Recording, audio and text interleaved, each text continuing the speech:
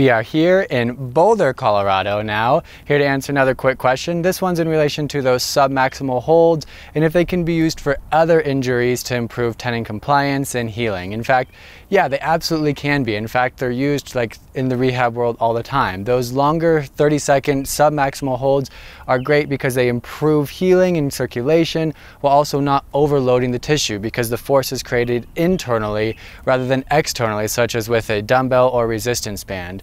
The longer holds also improve that neuromuscular control, aka you learn to use that injured tissue better again as you go forward. So yes, they absolutely can be used for other injuries such as with shoulder or elbow or even lower extremity injuries as well. And that's your Hooper's Bait of the Day from Boulder, Colorado.